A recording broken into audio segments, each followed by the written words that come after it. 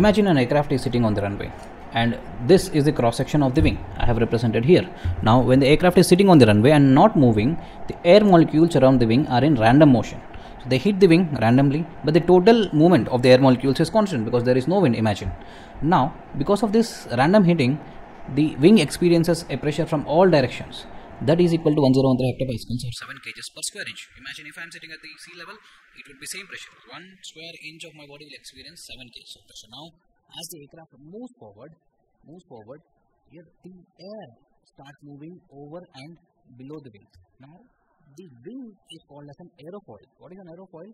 Which will generate a positive lift. And how are they made? Here, the curvature will be more on the upper surface, which will lead to increased acceleration of air on the upper surface than on the lower surface. So acceleration is more on the upper surface. Now, see, we have studied in lower classes, total energy is constant, potential energy plus kinetic energy is constant. Now, as the aircraft wing moves forward, the air is accelerated on the upper surface more, so the kinetic energy of the air will increase. That means the potential energy, which is the static pressure which was exerted here, will decrease. The decrease in static pressure is there both on the upper surface of the wing and also on the lower surface of the wing. Because the acceleration is more on the upper surface of the wing, the decrease in static pressure is more on the upper surface of the wing, which will give a resultant force upwards. This is called as lift, and the aircraft, as soon as it reaches a certain indicated airspeed, it will take off.